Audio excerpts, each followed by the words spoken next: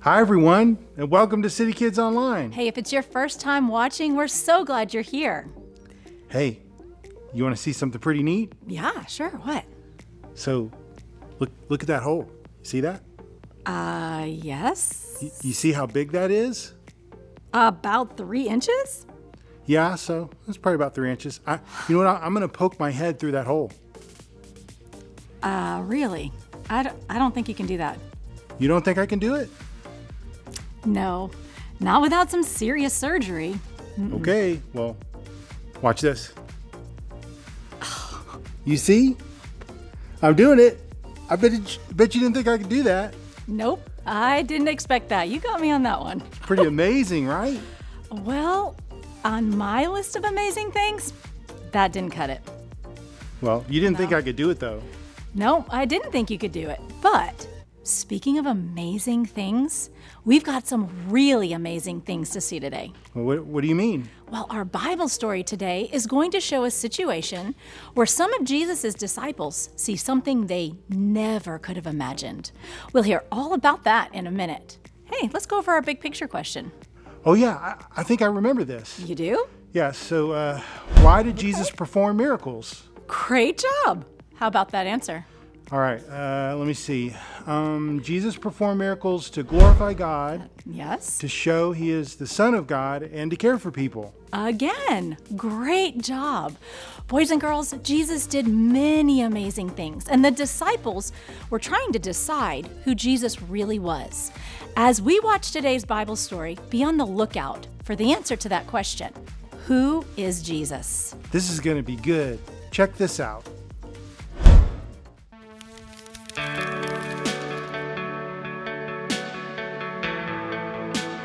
One day, Jesus led 3 of his disciples, Peter, James, and John, up on a high mountain to pray.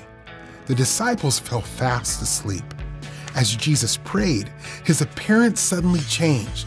His face was shining like the sun, and his clothes were as white as the light. The disciples woke up and saw Moses and Elijah talking with Jesus.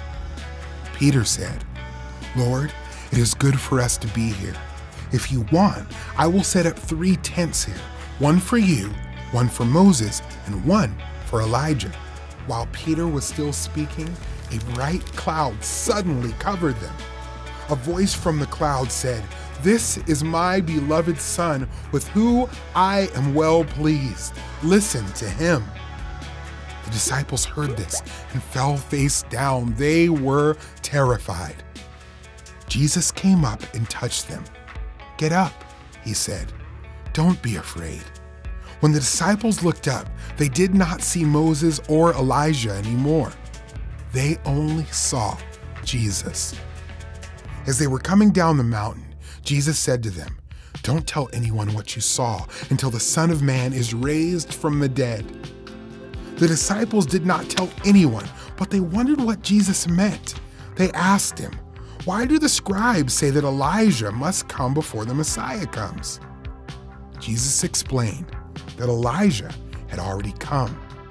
That is, a prophet like Elijah had come. The people did not recognize him as a prophet, and they mistreated him. Jesus said, "In the same way, the Son of Man is going to suffer at their hands." Then the disciples realized Jesus was talking about John the Baptist.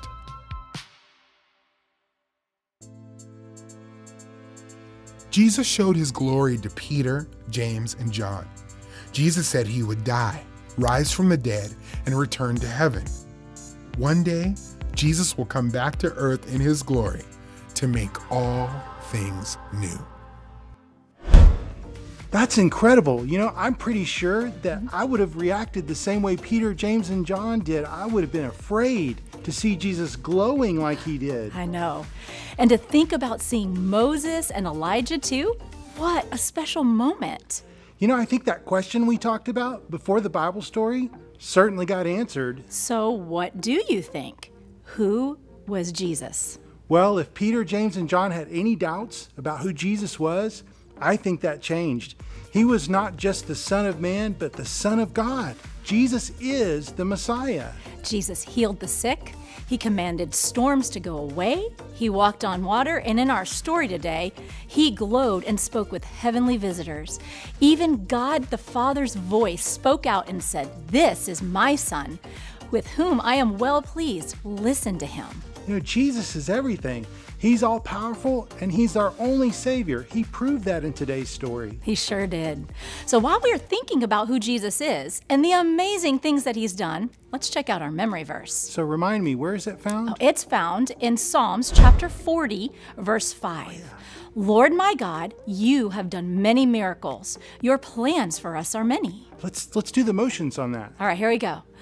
Lord my God, you have done many miracles.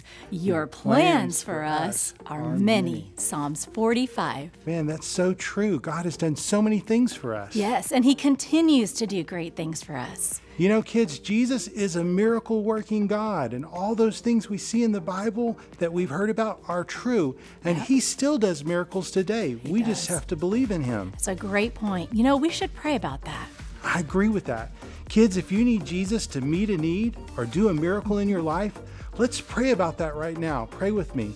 Lord, you're the same yesterday, today, and forever.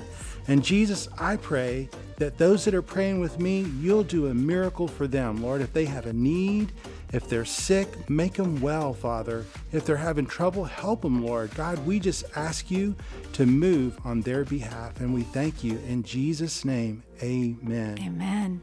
Hey, thanks again for watching today. Don't forget to check out the activities on our website at citypointchurch.com/citykids. Hey, we'd also love to hear from you, so send us an email at castile@citypointchurch.com. Hey, have a great week. We'll see you guys later. soon.